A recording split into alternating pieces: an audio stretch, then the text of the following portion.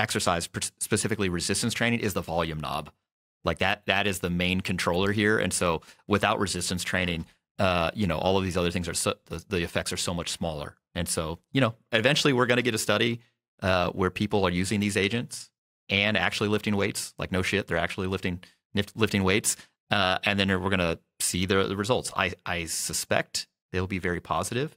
And then at that point, we should follow up with the TIA, with some other folks who have expressed strong concerns about this, and be like, what now?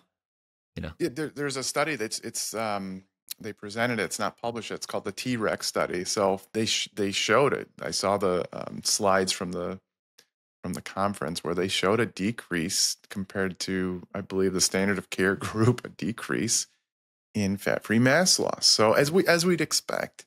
And so it was pretty. They cut it in half, and that's kind of what I'm seeing. I'm seeing cutting in half versus like none at all when people are lifting weights. So pretty cool.